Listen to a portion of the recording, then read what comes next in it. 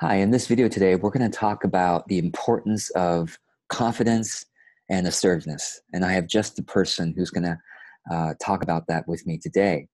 Her name is Fern Lee, and she is a consultant and executive coach who helps women and men with confidence and assertiveness so that we can have more authentic working lives and relate more powerfully to other people. So, Fern, thank you so much for being here and doing this interview. Good morning, George. Thank you for having me. My Yeah. pleasure. And I should mention that your website is taylorgraceconsultancy.com.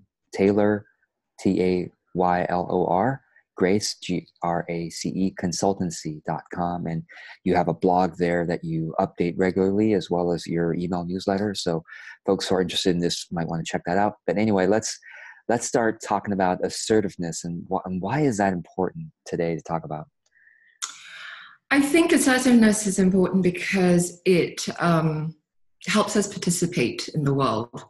I was very not confident and not assertive for a very long time. My previous career was as a lawyer, and I wasn't very assertive and I wasn't very confident. And I realized that I was failing to participate in the world. My voice wasn't heard.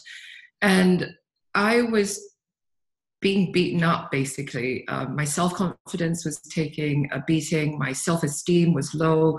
My self-worth, I didn't feel very worthy of anything. And here I was, 12 years as a lawyer in Singapore and in London.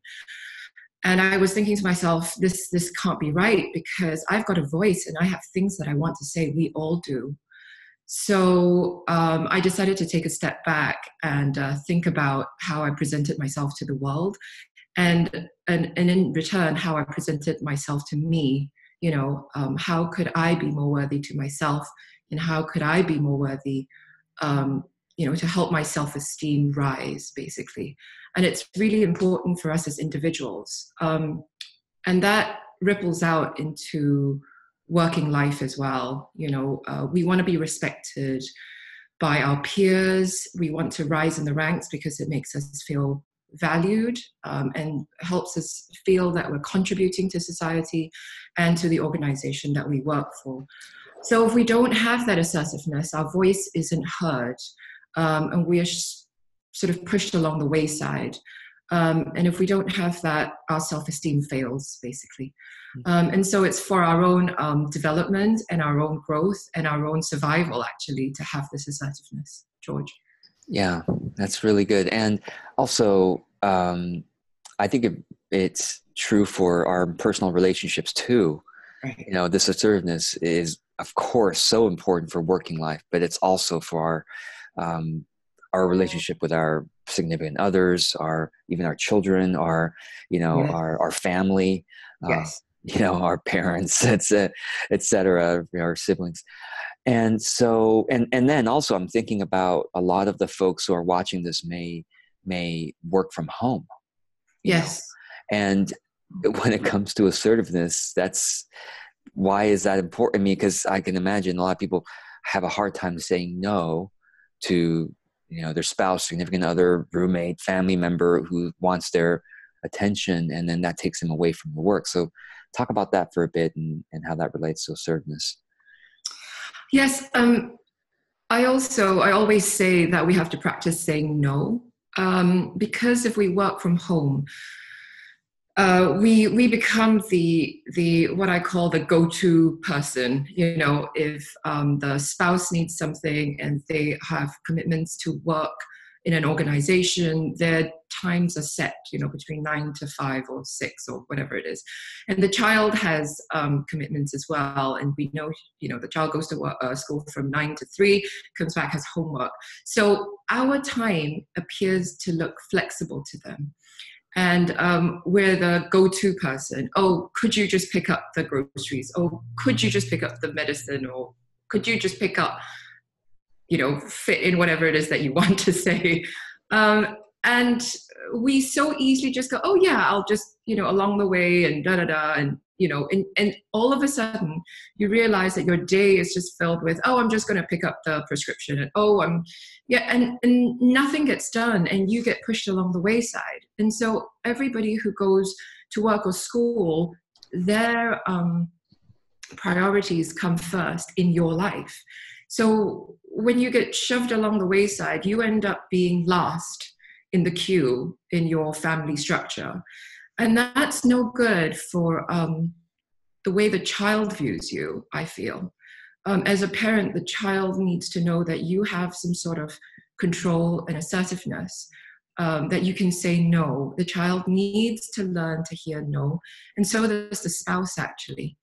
And that means respect as well. In the working life, you want respect, but at home as well, you would hope that they would respect you as well. And asserting yourself in this way shows them where the boundaries are, and it shows them that you are somebody that they can reckon with, not in a fearful way, but in a respectful way as well, that, oh, mummy or daddy needs her time, and it can't be usurped at all the time. You can be flexible, but you also have to be firm. And the spouse will also recognize that. So when it comes to making decisions in the household, you are recognized as a voice. Whereas if you keep going, if you keep saying yes to everything and putting yourself last, they don't recognize you as a force to be reckoned with, and your decision and your voice doesn't count. So that's why assertiveness is also very important when you're working for yourself and working from home, in a household where they may think that you are the go-to person. And if you allow them to keep thinking that, you are the go-to person because you've allowed that as well. So that's why I think it's important, George, to stand up and be assertive in that way. Yeah, and I think people can work with somebody like you to kind of practice those skills in their workplace or in their relationships, because I think it is different for different situations. And one of the blocks that people might have to being assertive is, I guess, offending other people, maybe, or looking like a jerk or a mean person, or talk about that, and how do we deal with that? Well, so when I first started out being assertive, I tried out different versions of how, what suited me best. And when I first started out being assertive, it was really quite an aggressive stance I took, because I thought there was a way to do it. I needed to come out fast and quick and forceful. And I realized that, I went from 0 to 100 miles per hour, basically. And the people who were responding to me were like, whoa, where did that come from? She was nice and sweet and kind. And all of a sudden she was like, rah, coming out really forcefully. And I was like, okay, maybe I need to take my foot off the brakes and sort of calm down a little bit. And then I realized that there were many ways to say no, gently and kind, but firmly. And you didn't have to offend somebody to say no. So there are many techniques. I was just talking to a client about that. There were many techniques. And one of the techniques I can suggest now is, if you are undecided, to just say, I'm going to think about it. And you'll be surprised how many people respond really kindly to that, because all of a sudden they're eased into this, oh, she's not too sure. She's not saying no straight away, but she's not too sure. Only say it when you're not too sure. I say it even when I want to say yes immediately, because that gives me the space and time to think about whether I can actually make this commitment. So it's not just a technique you use to, when you want to say no. It's a technique you also use when you want to say yes, because I don't want to jump in with 2 feet. I haven't checked my schedule yet. I am not sure if I can commit that mental space and that physical time to it. So I also use that technique to say, I'm not so sure, let me think about it. And you'll be quite surprised how unoffended people will be. Another technique is to say, that's not for me. When you say that's not for me, people can relate to that, because there are things that are not for them either. And I had a client ask me recently, what happens if they keep pressing, no, you'll like it. Of course you'll like it. I know you'll like it. And I would suggest you hold firm and just keep repeating the same statement. And after a while, they'll get it, or they won't get it and you'll walk away. But it also helps yourself. If you just keep repeating the same statement, you'll find that inner strength to just go, keep repeating it, and you will realize that you will believe it as well. No, it's not for me. No, it's not for me. But you don't have to sound aggressive, and you don't have to sound mean about it. It can be in that very gentle tone, and sooner or later they'll get it. As for the guilt, George, it's something that we all have to work with. If you feel guilty, then keep reminding yourself that you've worked on it and there is no mental space and there's no physical time for you to do it. And it's better that you feel in a happy place where you can still serve others than to be depleted in order to serve that one person. Yeah, that's really good. And I like what you said about repeating the statement. If they keep pushing back, essentially they're repeating their statement. Correct. And it's about your life. It's about your choices. And so Correct. You have the right to have the final say on that. Yes. To keep saying, oh, it's not for me. No, it's not. No, thanks for thinking of me, but I'm going to pass on this or whatever it may be. And then next time they won't push us hard. Well, they'll see you as a person who to be reckoned with as well. And they'll see you as a person who says no and who can take a stand. So they respect you for that. They might not like it at that point in time, but if they're still your friend, they're still your spouse, they're still your child, they realize, oh, mummy or wife or husband isn't to be pushed around. Oh, okay, she has a voice. So next time I'll be careful what I ask of her time, because her time is precious to her, so it will be precious to me. Yeah, that's great. That's really good. And time is the one asset that none of us get back. Right. It's like, and that is so connected to our self-worth. So talk about that a little bit here. I'd love to just kind of get whatever thoughts you have right now about how this relates to self-worth, self-esteem. So in that sense, time gives you, like you said, George, you don't get it back. So you realize that as you get older, that, time is relative and it speeds up. The older we get, it speeds up, and you realize that, what seemed like a month to us, painful. A month to us nowadays, it's just like, what? I don't have enough hours in the day to fit everything I want to do in. And I also run a course called Grow Your Confidence, and it talks about prioritizing. You write down your goals, as many goals as possible, and sometimes we have 20 goals that we write down, and you pick 5 and you look at them. And you think, gosh, my time is running out. I'm in my 40s and I've got maybe another 40 years. Okay, so I'm midway through the way I think. And I'm starting to think about retirement and death, unfortunately. And I'm thinking, gosh, what is my legacy going to be? What am I going to say I've achieved on my deathbed? What am I going to pass down and what I'm going to leave in this world? Maybe it's a small imprint, but it's still an imprint nonetheless. What am I going to say that's going to count? Is my voice going to be heard? And when I started thinking about it in that way, I was like, okay, I've got to show myself. It's not even anybody else in this world. What am I going to show to myself that I've accomplished? What is important to me? And in that sense, my self-worth rose by about 10 points, if you want to say it that way, because all of a sudden I'm thinking about what was important to me. I wasn't competing with anybody else in the world at this point in time.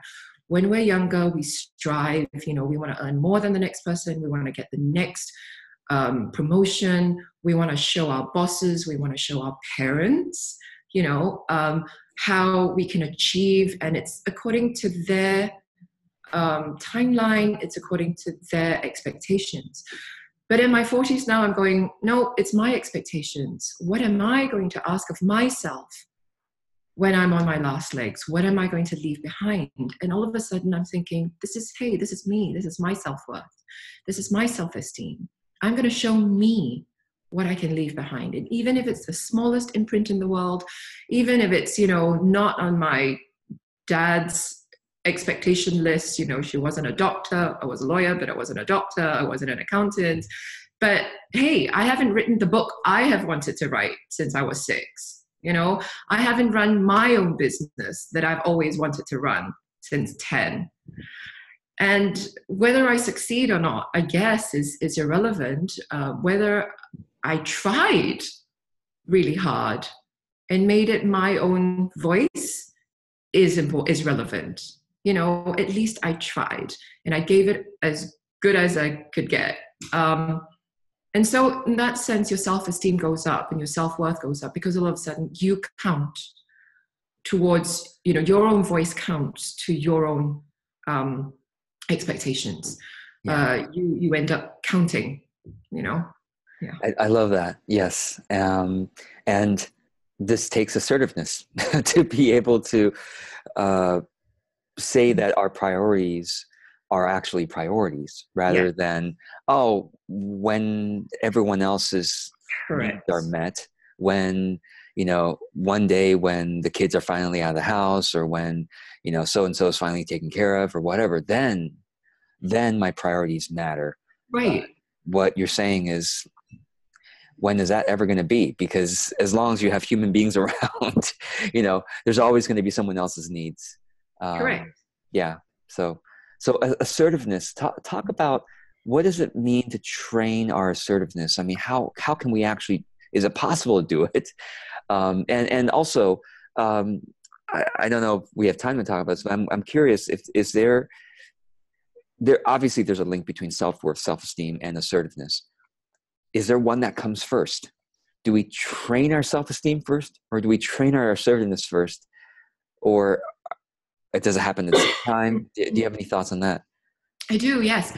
I think it depends a lot on the person, and we can work on it, depending on your coach or somebody that you can go to speak about this. I think it's a chicken and egg situation, but once you learn about yourself, I always say to my clients, to my friends, know thyself. If you know what your characteristic is like, you know what your personality is like, you can find the ways that work best for you. So I used to think that assertiveness, my self-worth had to come first before assertiveness came first. But I had learned, in the last 10 years, this technique that fake it till you make it.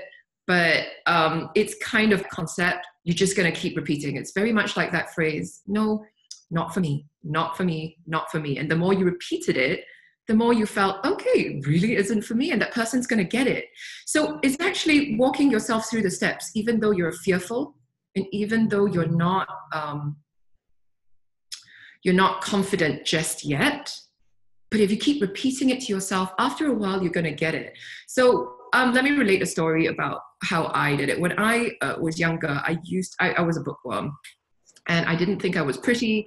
And I didn't think I was very smart. And I used to, and actually it was an optometrist who told me this, because I would write hunched down, and I would write like this, very close to the paper. And he was like, no, that's going to give you really bad eyesight. You need to stand, you need to write with some distance from your paper. You can't write hunched over. But I used to do that because I was so afraid of what people was going to read. Nobody was going to read my work. Nobody could read it. And I didn't dare look people in the eye. And I came across this TED talk by Amy Cuddy, who talks about power poses. And I was like, okay, I can try that. It's not even speaking. And what I say to my clients is one step at a time. So my one step was to stand up straight. I used to be hunched. I used to be like, books within me and all that. And I said, no, I'm going to stand up straight. And Amy Cuddy talks about power poses, and one of them was the Superman pose or the Superwoman pose, and I'll demonstrate. Basically, she says, you feel really different if you stand with your arms crossed, and this is all body language. Stand with your arms crossed and you're hunched. People will view you as being very introverted, and you're hunched up. But her power pose, which you stand with your legs apart, you can't really see it, but you stand with you do that, and you look up, because you're Superman or you're Superwoman. Wonder Woman, yes. Immediately, you want to laugh when you do that. You know, you want to go, oh my goodness, you can't help but smile. And I don't imagine you going out in the world and just going, ha ha, you know, but think of that, you know, in the mornings, look in the mirror and do that, right? But when you go out into the world, when you're facing colleagues, when you're looking at friends and people, think about a less exaggerated version of that. You know, think about standing up straight, tucking your tummy in because that's good for you, and, you know, sort of bringing your shoulders back and sort of looking up at them. I'm quite a short person, so looking up at them and looking into their eyes, and that's what I practiced for a long time. And I was, you know, I had to remind myself when I was meeting a friend or meeting somebody else who, you know, I used to work in a really male-dominated industry, and, you know, looking up to them, most of them were taller and bigger than me and male, and I had to look up to them and look into their eyes and hold their gaze, which was really scary for me. But I did it. You know, I'd say, okay, 1 second, I'll hold their gaze. Okay, 2 seconds, 5 seconds, 10 seconds, you know. And I practiced that over and over again. And now I was thinking about it the other day. I do it without thinking now. I realized that I was standing up tall and I was looking into their eyes. I was even answering back, going, no, I don't agree with that, without even thinking about it. Whereas, you know, 5-10 years ago, I was still going, okay, Fern, remind yourself, do this, do this, do this. So I would say it's a chicken and egg situation, George, and it works with the personality. But I found, and I didn't believe it at that time, that if I practiced it enough, it would come to me, and it did. It really did. That's wonderful. So we have just a few minutes left now. I'd love for you to tell people, what is your course on assertiveness and confidence? Right. So I'm running a course in June on assertiveness in the workplace. And in case those who are watching this later, you do plan to run it occasionally on a regular basis of some kind? Yes, I do. Yes. I will be running it regularly for everyone who's interested later on as well. And it's going to be a 4-week course, and it's weekly online, and we will be talking about the language you use and the nonverbal communication you use as well, how you dress, actually, which is very important, how you present to the world, first impressions to the world. We're going to talk about how you can be firm without sounding bossy or rude, how you can negotiate. I find negotiation to be a really interesting one that nobody talks about. You know, we negotiate every day in our lives, every day. What is your stance on negotiation? How do you negotiate without compromising your values? And how do you stand out at work and at home as a leader with integrity and respect for your fellow workers, and yet keep your boundaries? So those are some of the topics we're going to cover in the course I'm hoping to run in June, George. Wonderful. I will definitely include a link for people to find out more about that and to contact you. You also have a Facebook page where you post regularly, so I'll be sure to include that. Thank you so much, Fern, for this wonderful conversation and for your work in the world. No problems, George. Thank you very much for having me on. It's a pleasure. Thank you.